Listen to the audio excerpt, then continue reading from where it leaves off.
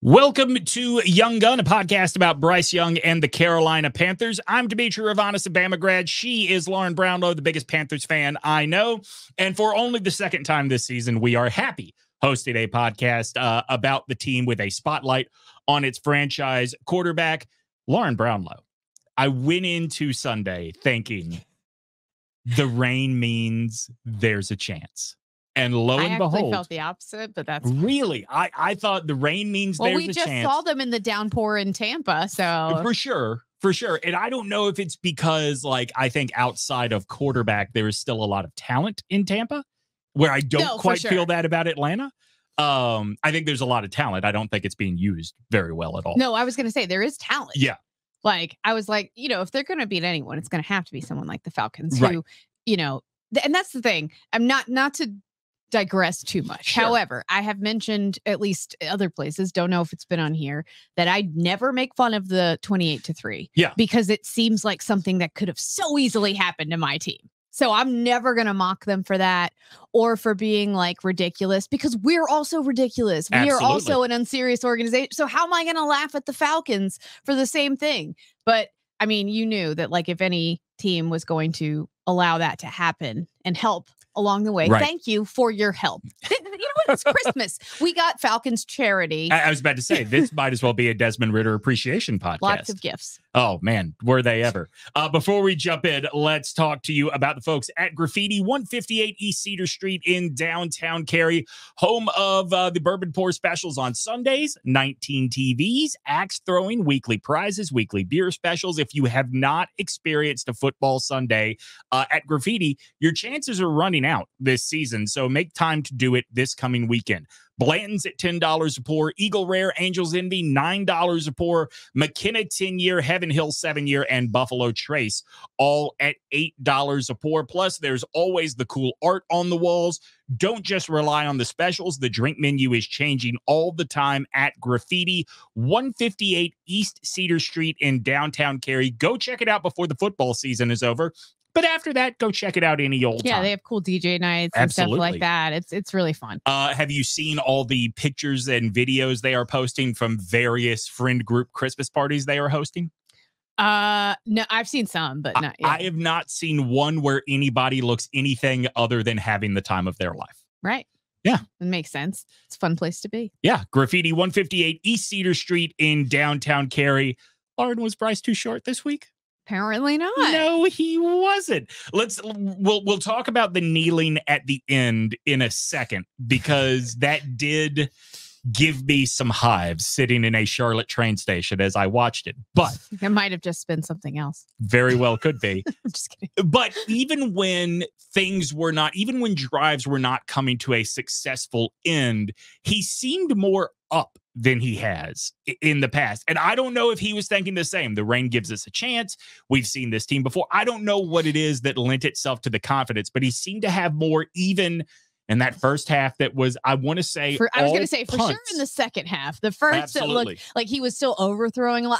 I don't know if it's miscommunication sometimes, because sometimes the overthrows are so far that you're like, wait, was someone supposed to be there? Did someone slip? It's raining. I don't know. But in the second half, I thought he just kind of came out there with like, look, we're right in this. We can do this. And they had, I thought for the most part, with the exception of at least like one or two drives, they were much better, because the first quarter was just a parade of sads. Oh my God. It was painful to watch. It was a combination of, and I looked at this at the end of the first quarter.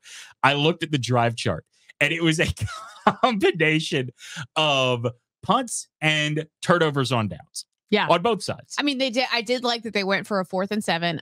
To me, it looked like he got it. Yeah. Now, granted, like there's a bunch of things going on, and always the angle's not always what you think it is. And maybe there was a part of a calf down that I couldn't see because of like the rain staining the camera or whatever. But I was sitting there like, he got that, and I'm still annoyed by it, but it's fine. It ended up working out just fine. I like that they did it though. Yes. 7-6 at the end of the game. The Panthers are on the goal line, literally on the 1 yard line. Now they get down there.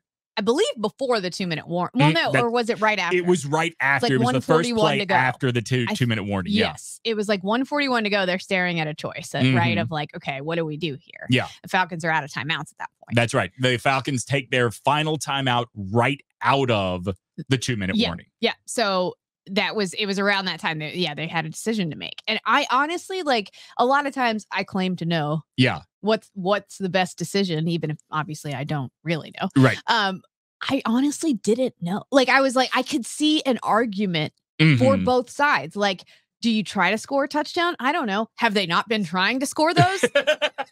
It seems hard. Right. And like, do you try and fail? Like, do you risk a turnover? Like, do you risk giving it back too quickly? Like, really, the Falcons should have just let Chuba score. Absolutely. But, they're like us. So they'll always find a way to screw it up. So, thank you, I guess. Yeah. So I thought that one kneel down made sense because you can burn off a ton of time in the NFL on just 30, a single kneel down. 35, 35 seconds. Yeah. So that would have taken you down to 110. And then I thought you start running plays only because, and granted, this is where I've made a terrible decision to be a Panthers fan. As much as I trust Eddie Pinheiro, I did not feel like the conditions were not great. Not only were the conditions not great, because that's what made it more complicated for me. If it's normal conditions, I say absolutely they did the right thing. Yeah, but it wasn't. So. See, to me, it was not only that, because I did think about, okay, gosh, you got to think about footing, you got to think about grip on the ball, that's what all was that making kind of me stuff. Nervous once it got, because at first I'm like, yes, this is the right call. Yeah, and then it gets down, and I'm like, oh god. Yeah, that was making me nervous, and also there was a part of me that was a little bit like, just go for it. Yeah, that's like fair. I just want to see them put this away because, but then they have to put it into the end zone, and that seems very hard. I guess for them to do. What I was thinking the whole time was, I don't understand why you won't just try and put it in the end zone, because A, you'll have the opportunity to kick the field goal, but B, what about Desmond Ridder makes you think that there is any amount of time you could leave on the clock that is too much for the guy? Okay, that's a good counterpoint. I hear that. Like I said, like to me, I was just literally like, I don't know what the right thing to do here was. Right. Like, I don't know if I should be mad or if I should, you know what I mean? Like, and it was a tough call.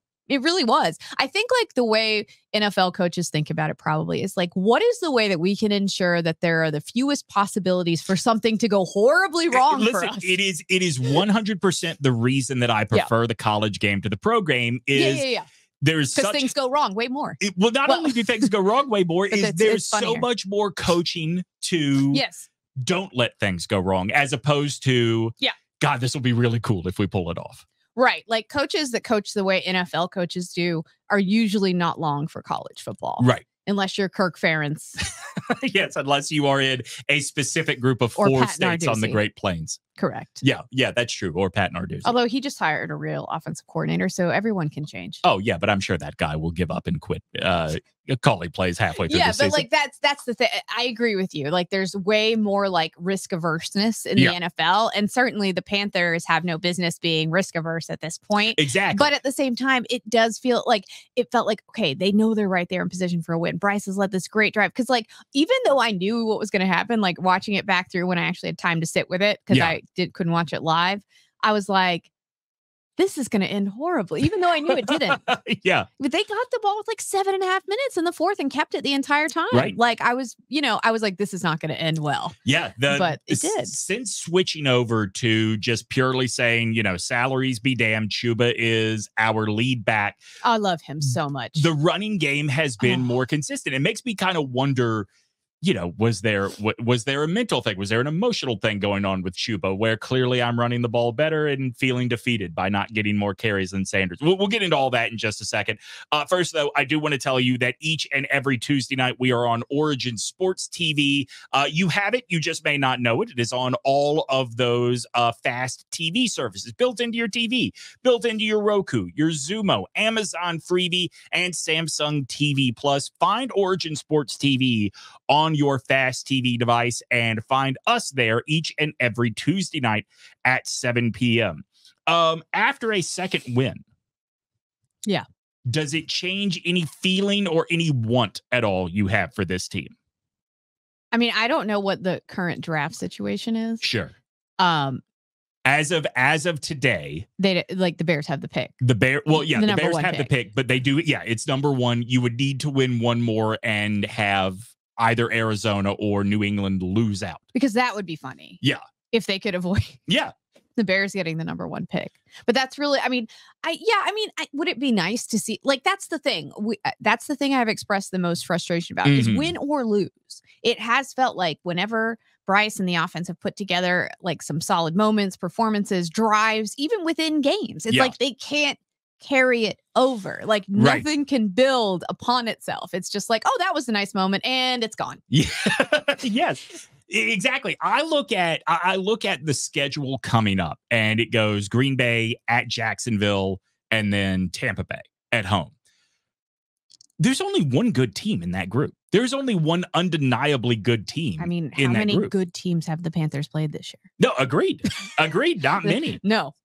So that's the thing. Like, yes, you're right. But also, I mean, the bar is low. The bar is low, but to your point about they can't seem to carry anything over from drive to drive, from game to game, I would like to see some evolution there. And even if you do not beat Green Bay this coming up week, if you can get Green Bay in a situation where they are not comfortable going into the final drive of the game, I would be very happy with that. I would like to see one more win. I would like to see this team get to 3-14. It's not going to break me if this ends at 2-15, but I just want to see some belief. I will be honest with you going into this game. Would love to ruin something for the Bucs. That'd be fun. Would love to ruin something for a division team. Absolutely. Hell, would love to ruin something for two division teams. I think there is like major panic in Atlanta today. Well, yeah. Yeah. Because, yes, there's a reason that, and this, the only thing that dampened my mood even slightly was that I saw that the Saints fans got to see the end on the Jumbotron and cheered. And I was like, this wasn't for you. We didn't do this for you. Right. You don't get to be happy. No, I'm just kidding. No, I mean, look, if we could put together something where it is ruin division race for the Falcons. I'm here for the ruining. Ruin the division race for the Buccaneers. Ruin playoff races for Houston and Green Bay. Like, if that's as good as it gets, so be it. Be it. The Jags? Are the Jags in the playoff race? The Jags are pretty solidly in, I think. Okay. Well, so that's probably an L. Yeah. Right? So then you look at Packers and Bucks and can you win one of those? Yeah. Even though on Sunday night we saw the Jaguars make enough mistakes that make you think, oh, okay. Well, listen, they're cousins. Those teams are cousins. They're felines. That's right. Both, and they're both expansion teams. I think around the same time, if not the same. Yeah, same year. I thought both so. Teal. Yeah, exactly. Yeah. And the uniform was interesting as well for the Panthers this week. Both former homes of which quarterback played for both teams? Not Brunell. No, Brunell never played for the Panthers. Yeah, I didn't think so. Wasn't Winky, was it? Call in. No, I don't know. Rodney Pete? I don't know. This feels like a waste of our time. Yes, it does. Either way, okay. No, I do think that of the three remaining games, there are two games that there's no reason they cannot win. Now, does it mean they will win? Probably not, if we've learned anything about this team. You know what I want to see? Offensive touchdowns. I would really like to see an offensive touchdown. Wouldn't that be nice? It's been quite some time, Lauren. Do you know how many possessions started with like a great chance for a touchdown? Yeah. At least one. Yeah. They got a fumble at like the 25. And like they also, I think I wrote it down at one point because I was like, "Are you serious?" They had like a first and goal at like the 2 or something, and managed to not score. And I'm like, I'm sick. I'm sick right now. I can't with y'all. I can't. Like, please, just score a be a normal team for once. Please score a touchdown. Like, I know it's hard. I know it's harder inside the red zone. All that. And I guess Atlanta has the number 2 red zone defense in the NFL. Whatever. Fine. I don't care. Just score a touchdown. Like, just be normal. Score a touchdown on offense. It's really like teams do it every week. And somehow for y'all, it's like, oh, it's just too hard. No, it's not that hard. Yeah, there are things, and we'll dive into this a little bit more in the next segment. But Eddie Pinheiro is tired. Yes, Eddie. That's okay. That's a great way to dive into this. That's a great pinpoint. Let's put a pin in that. Let me tell everybody to please take the time to like and subscribe to the show wherever it is you get it. YouTube, various podcasting platforms. Go subscribe. That is very important to us. Rate and take time to leave a comment. That helps more people find Young Gun. And the more people that find it, the more episodes we get to do. So please take the time to help us spread the word about this show. All right. Eddie Pinheiro is tired. And even though when he comes out, it does tend to result in points, it is a sign that things did not go according to plan. Let me tell you, if I have to pick one image from this season that I will pick to remember it the most by, it is, even though it was in a win, I don't care. Yeah. It was in the first half at one point. It was one of those drives where they should have scored a touchdown. I think Bryce got sacked on third down. I mean, again, Groundhog Day, bing. But it was, there's Sir Purr in his rain hat and rain, jacket, yellow rain hat, yellow rain jacket, standing in the end zone, just going like this. And I'm like, well, that's just so sad. Hands up for the field goal. Yeah. Triumphant. Or trying. He was trying. Yeah. And I was just like, this is, and like in the background, you can see how sparsely attended it is. It's just like, yeah. Oh, you sweet boy. You know what's funny is I thought about this sort of watching the end of the game on TV, because on Saturday night, my son and I did watch some bowl games, and we watched App State in the game down in Orlando. And I think that Charlotte should take some pride in, we showed up better than Orlando did in the middle of the exact same storm. And they're more used to rain. And they thrive in the rain. They're more used to that kind of rain. There are people that went down there for vacation from Western North Carolina and still chose not to attend that game because of the rain. Yeah. Yeah. No, there you go. All right. So here is sort of what I wanted to get at with Eddie Pinheiro coming out is sort of a sign of things did not go according to plan. There's been a lot of chatter online about the pass on the last drive from Bryce to DJ Chark. And I don't think enough can be stated or enough can be made of the fact that pass probably does not happen if Bryce does not have a beautifully clean pocket. Yes. And I know that's not something that the Panthers can count on. He must have been like, what happened? Yeah, exactly. Is someone holding? He was probably very worried. That was getting called back the entire time. There were glimpses in this game of what could be if everybody does their job the way they are supposed to. Right. Also, I liked that he scrambled more. Yes. And effectively. Like, he did a really good job of that. The one thing I will say I agreed 100% with Mark Schlereth on during the game was when he said he needs to do that more. And I agree with that, because there are times where I think he's waiting for someone to come open, waiting to, and he just take off, off, get what you can get and call it a day. And that way, at least you get some positive yardage, but if you wait too long, your window's going to close for that. I loved that. And his receivers helped him out in that final drive. That was so refreshing. Yeah. I think it was Daniel Jeremiah that pointed out on Twitter a few weeks ago that it is still pretty clear that Bryce is not understanding the difference between NFL open and open, right? Yeah. And I would agree with that. Yeah. But I think it's getting better. Yeah. But I also think that it's easier for things to get better when you have more time in the pocket to make those decisions. 100%. So, I would like to see a few more of those moments for the season. I know, given what we've seen up till now, it would be greedy to say, hey, that's what it should look like every time. It should, it won't. So just give him a few more of those moments in every game. Right. And that was legit my favorite thing, though, on that last drive. Was I feel like that was the drive, maybe the drive the most so all season, that I felt like his receivers helped him out. Like Mingo even had, because Bryce was kind of scrambling around waiting for someone to come open, but he kind of ran away to buy time. And then Mingo went back to the ball even to help him out on that drive and make a pretty good catch for I think it was 20 yards or something like that. Yeah. That was a moment that stood out to me. I mean, especially because Mingo's had the dropsies like mad. And, you see, and even Adam Thielen dropped it at one point in the first half. I was like, dude.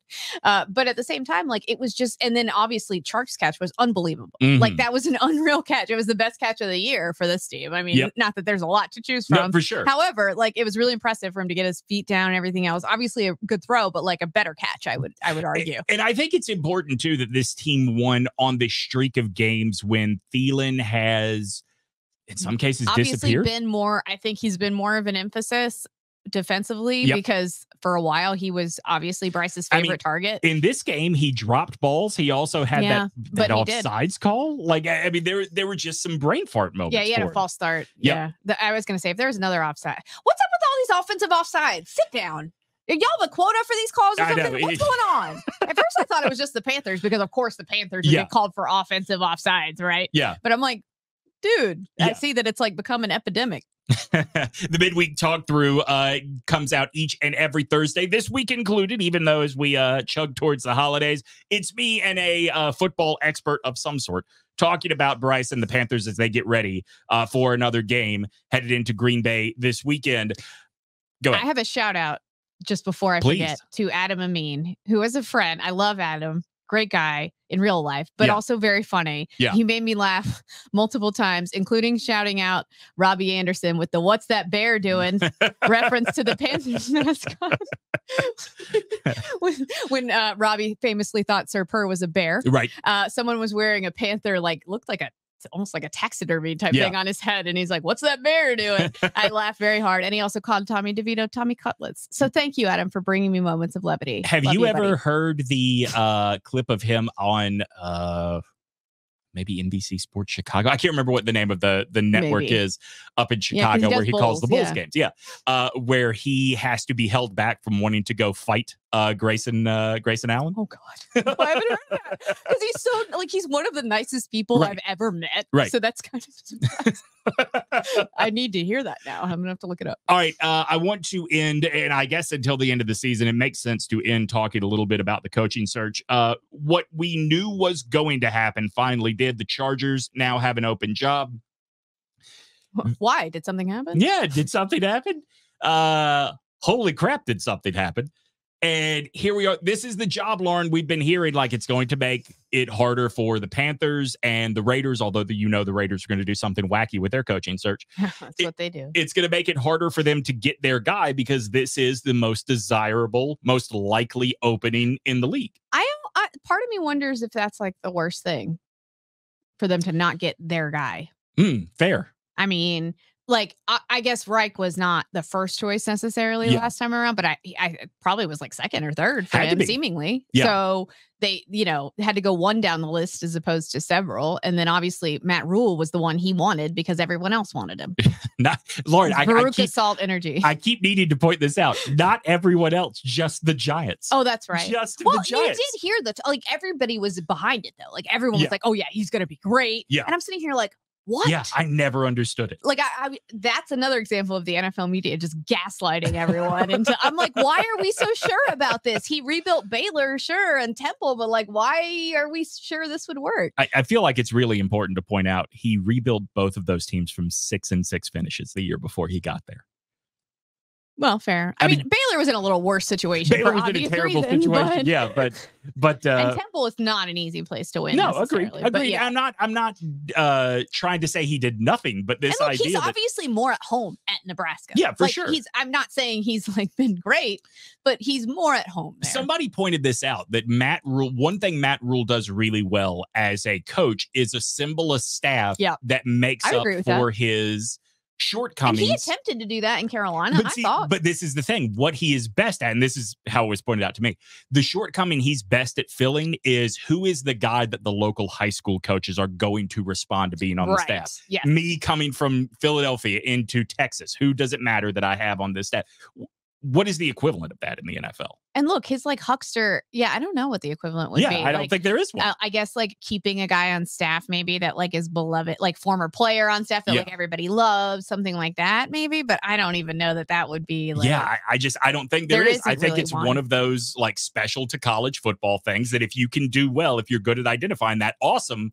Now, what do you do with that in the real world? And his car salesman energy works way better in college. Yes. Because the NFL guys look at you dude, be for real. They even mentioned this on the broadcast about Chris Tabor. Mm-hmm. They were talking about how refreshingly honest he was with them and how he and how he was with his players. It's a much better way to say it than the way we've been saying it. If he clearly does not give a shit about this honesty, honestly. But I like it. I respect the because they're not honest most of the time. NFL coaches aren't. And he's just he told the players, it's going to be rough.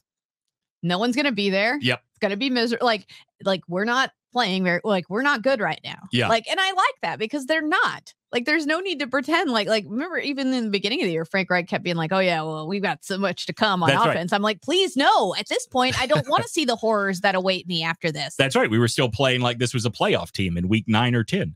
All right. Before we wrap up, we've got to assume that Arthur Smith is probably next. I would imagine they lost to the Falcons or to the Panthers. Who looked more miserable on a sideline? No, not on a sideline. The only thing I could equate it to, and it's funny, I said this to my father. The only thing I could equate this to when they showed that shot of the two of them side by side is, did you see the Orange Bowl press conference with Kirby Smart and Mike Norvell competing to show who wanted to be there less? Oh, well, yeah. Yeah. That's the only thing to compare it to. But like Arthur Smith has the sideline energy of like a dad who lost his kids at the mall. Yeah. He's like looking around like, and then he looks discouraged. I would say he looks like the trust fund baby of the guy that founded FedEx that is slowly realizing he may not be cut out to be an NFL head coach. Right. It's like that slow realization. Like, I've made a huge mistake energy all the time. Like, Like, it's almost like he's contemplating, like, should I even be here? That's right. He is in the should I release the it's not easy being white, it's not easy being brown phase of Joe Bluthism. Right. Like, I almost felt sorry for him a little bit, but it was also very funny because he has a mustache. Yeah. I don't know why that's so funny to me, but it's just like this dude with a mustache, like trying to be a serious person that we should take seriously. Because in 2023, the fact that you have a mustache with no other facial hair means we're not going to take you like seriously. With no smile, like just always like frowning. I'm just like, what's the point of you having a mustache if you're not going to be happy? Why have a mustache? It's kind of a comical thing a lot of times. Right. Be funnier. Be happier. Smile more.